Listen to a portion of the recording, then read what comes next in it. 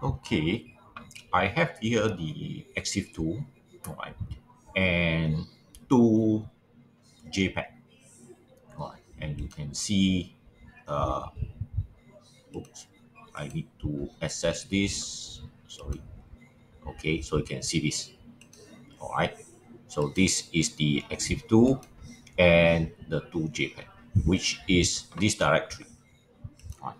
So just to show this, all right, so you can see this. All right, two JPEG, Exif2 exactly the same. So the first thing is I need to check if the JPEG contain the title tag that I need. All right, so Exif2, let's say I just choose one of it, Samantha dot JPEG. Okay, so it's dot JPEG.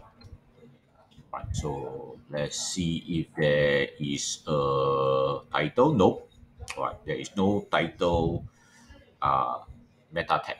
Right. So now, okay, that we know this, I want to add a title meta tag. All right. So I will just add one more inside here, and I want it to take the file name. All right. So take the file name. So to do that, all right, let me clear the screen. Okay, so exif tool. All right, so I will add a title.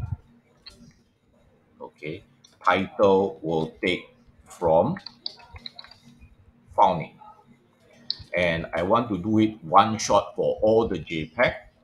So I will use a wildcard for JPEG. All right,